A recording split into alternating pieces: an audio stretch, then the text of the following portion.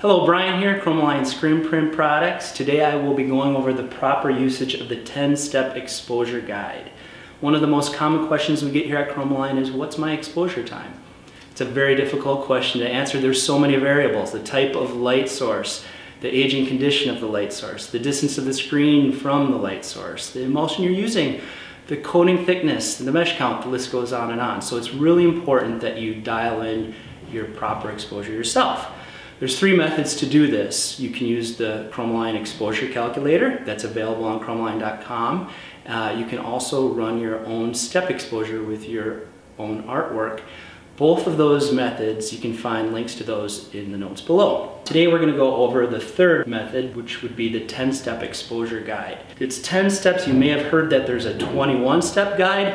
It's exactly the same filters. It's just that for screen printing, we really only need up to the filter 10, and beyond that it's really kind of irrelevant to screen printing. The 10-step exposure guide comes with instructions on both sides of the envelope, one side in English, the other side in Espanol.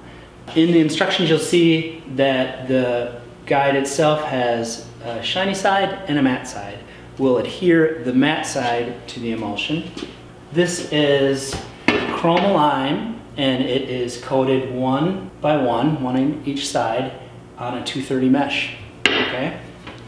I'm also going to use an additional photopositive. You can use your own photopositive.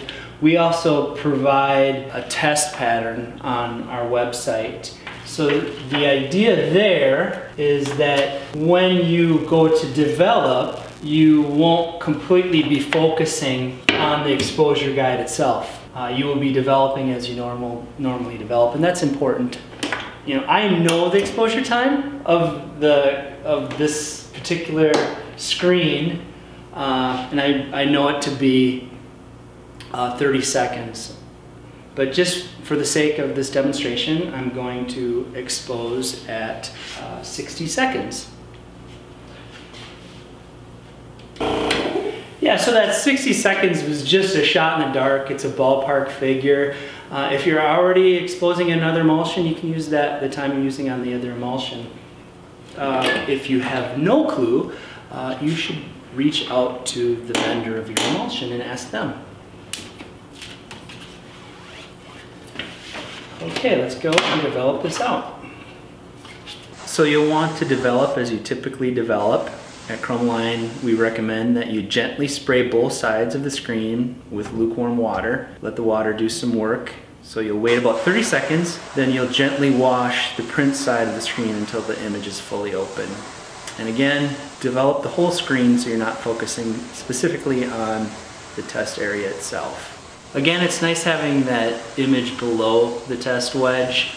It allows me to see that, oh, I'm probably overexposed in this case. You know, it allows me to not overdevelop by focusing specifically on the test area. If you were to develop beyond what a normal development would be, you could wash away additional steps, skewing your results.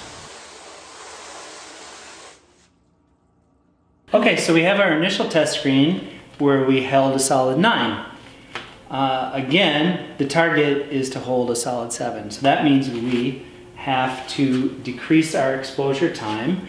And if we refer to the instructions on your envelope, you'll see that to decrease 2 steps, which would be from the 9 to the 7, you'd have to multiply by 0.5. So 60 seconds times 0.5 would be 30 seconds. For illustration of underexposure, let's say that you held a solid 4 in the initial test. You'd need to increase 3 steps, as you can see on the envelope, which you would multiply by a factor of 2.8. So we're going to go ahead and do this second test, but it's not necessarily a test. You can actually use the artwork that you plan to use in production because it should be the proper time. So we'll go ahead and use the artwork that we plan to use in production. But this time we're going to still put the exposure wedge just to verify that we did indeed get the correct time.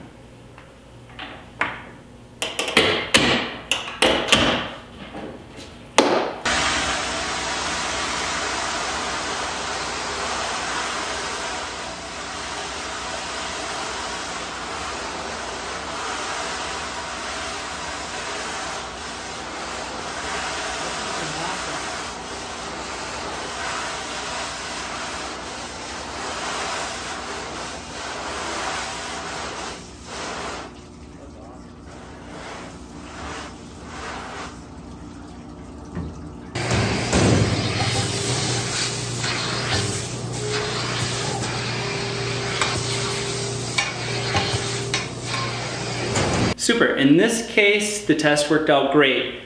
With this exposure unit, this emulsion, and this mesh, we held a solid 7 at 30 seconds. Our artwork that we intend to print developed perfectly. We'll go ahead and cover the exposure guide with some chromophil blockout, and we're good to go. If you have additional questions on exposure, please click the link below. Print with confidence.